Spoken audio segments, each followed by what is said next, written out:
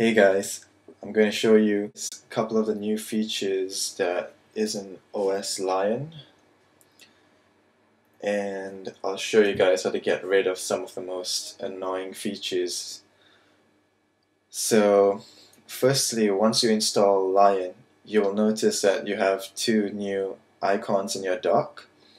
First of which is Launchpad, which literally just turns your Mac to start looking like an iPad.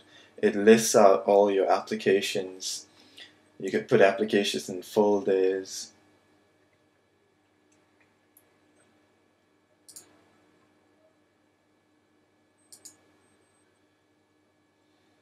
It's not terribly useful, but it's there if you need it, I guess. Next up, we have Mission Control, which is basically what spaces were before. You get four, well, not four, you can add however much you want. So, when spaces were in cubes in Snow Leopard, on Lion they now appear in a straight line, so when you want to jump through from one space to another, you just roll right through. And mind you, most of these new features now have gestures that are involved. I'll show you guys what the gestures for each one is in a while. So basically, Mission Control just lets you jump from one screen to another, pull some applications from one to another, and as you may have noticed, you can also change the desktop background from each space that you have. You can add more here on the right hand side, just keep adding and adding. Well, you get the point. So some of the new gestures that they have brought into Lion is the new swipe between pages, swipe between full screen apps, and the Mission Control, which is 3 fingers up. Sorry, 4 fingers. And expose, launchpad, which is pretty tricky of a gesture actually. The most annoying one you would realize is that by default the scroll is inverted, whereby as you scroll down,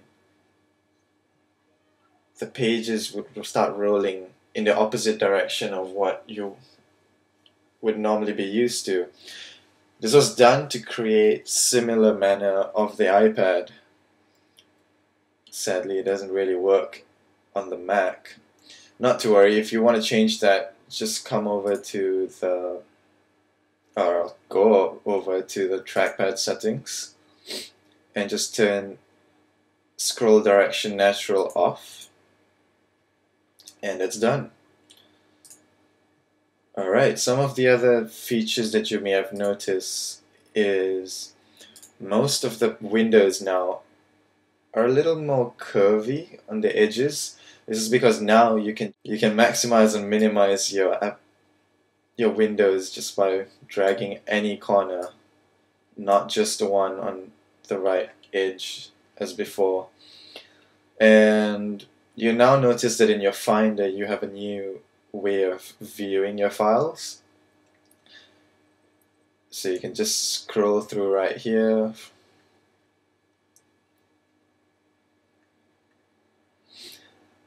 That's pretty much it. Well, there's also a new thing here now called AirDrop. What AirDrop is it finds Macs in your network and lets you send files to one another easily. So you could just, let's say if I had another Mac around here, I just need to drag one of my apps, my files, and just throw it in there. That's pretty much what AirDrop is.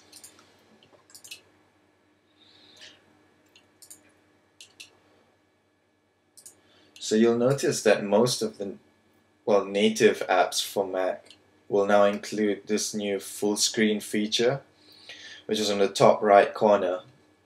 So if you click that, you'll just have a full screen mode, nothing else, just your application that's running.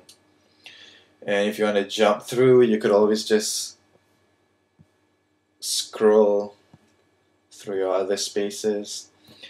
Or if you want to get out of that mode, you just go back to the top and shrink that back.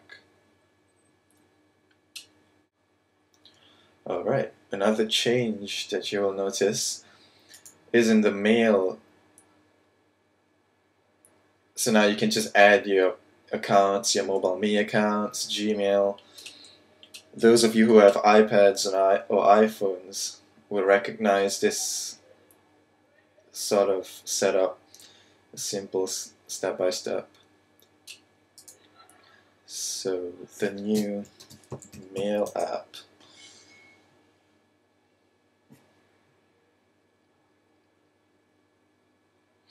There we go. So it's pretty much like the iPad, where you have all your whole inbox here on your left and each message on the right hand side. We have a new iCal now as well, with this huge brown border. I'm not really digging that, but oh well. So likewise, you can maximize that full screen as well. No issues with that.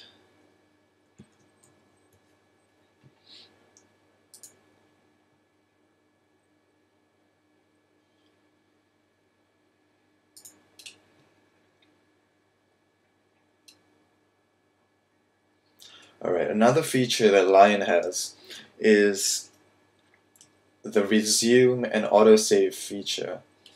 This means that when you turn your computer off, Lion could memorize where your apps were, what you were running before, and shut down. When it restores again, it'll just bring everything up once again, just like how you left it. This could also be tricky for when you're trying to restart your computer and you have some applications that you want to be killed, that you don't want reopened, I mean. So you'll notice that when you restart, you'll see this new option here that says reopen Windows when logging back. You could always just turn that off if you don't want it. With the whole new iOS feature that's going in, Apple's trying to make, if you notice a scroll bar on the right hand side, that can be toggled off so that it looks like the iOS. So as you see, it's normally, but on default, it will only appear when you're actually scrolling. If you want to change that, you could always just go into System Preferences, head into General, turn Show Scroll Bars Always On, and done. Another feature that you'll notice is Lion now autocorrects. That's right, it's just like your iPhone. So to change that off, you just go into Language and Text, head on to the Text tab, and turn that off. The Spotlight has changed as well. So if you would like to, let's say you're going to search for a file.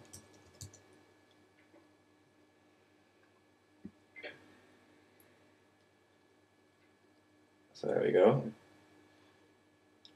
If you hover over the files now, you'll have a quick look of each of the files. So let's see if it's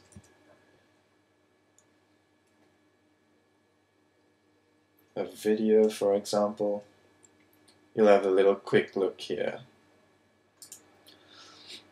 Also, if you notice, the quick looks have changed slightly. So if you'd like to quick look that, you can notice how the top bar here is now changed.